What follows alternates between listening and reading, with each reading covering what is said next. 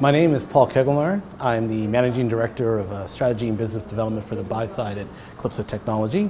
And Calypso Technology is a front-to-back cross-asset solution servicing the buy side for portfolio management and trade processing.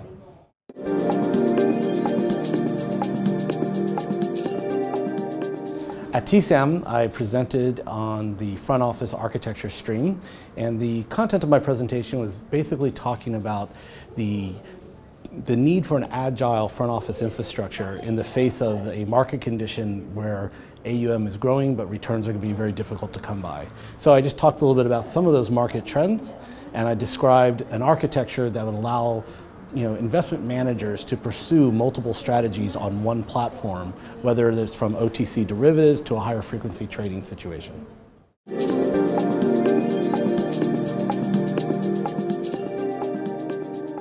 Over the next 12 months, I think the biggest challenges in this industry is going to be looking for return. It's going to be a very, very tough environment for returns.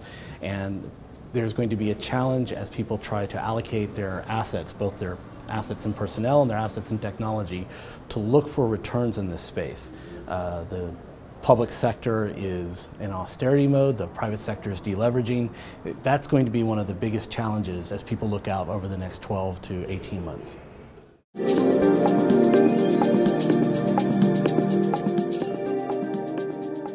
So what we're doing to help meet those challenges is evolving to an architecture which lets people quickly adapt from one strategy to another, that lets people move their assets from strategies that aren't performing to strategies that are performing, as well as to roll out new services as new challenges from regulatory pressure or challenges like that to meet those challenges by rolling out new services quickly in an agile architecture.